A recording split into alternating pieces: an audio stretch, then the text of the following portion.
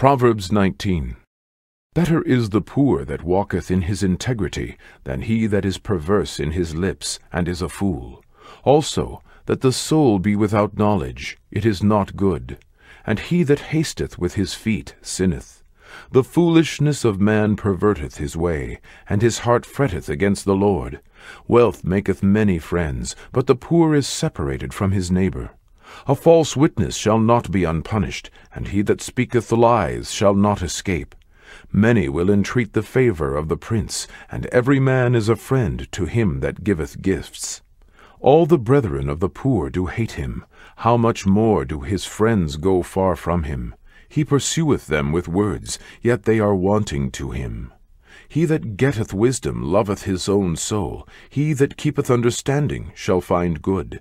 A false witness shall not be unpunished, and he that speaketh lies shall perish. Delight is not seemly for a fool, much less for a servant to have rule over princes.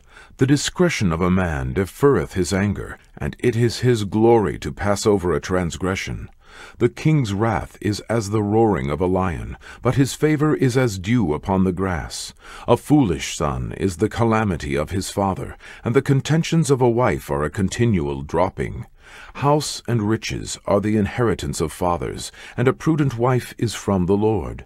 Slothfulness casteth into a deep sleep, and an idle soul shall suffer hunger. He that keepeth the commandment keepeth his own soul, but he that despiseth his ways shall die. He that hath pity upon the poor lendeth unto the Lord, and that which he hath given will he pay him again. Chasten thy son while there is hope, and let not thy soul spare for his crying.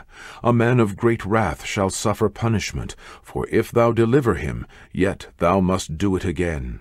Hear counsel, and receive instruction, that thou mayest be wise in thy latter end. There are many devices in a man's heart, nevertheless the counsel of the Lord, that shall stand.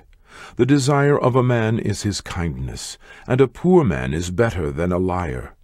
The fear of the Lord tendeth to life, and he that hath it shall abide satisfied. He shall not be visited with evil. A slothful man hideth his hand in his bosom, and will not so much as bring it to his mouth again.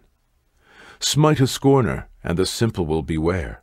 And reprove one that hath understanding, and he will understand knowledge. He that wasteth his father, and chaseth away his mother, is a son that causeth shame, and bringeth reproach. Cease, my son, to hear the instruction that causeth to err from the words of knowledge. An ungodly witness scorneth judgment, and the mouth of the wicked devoureth iniquity.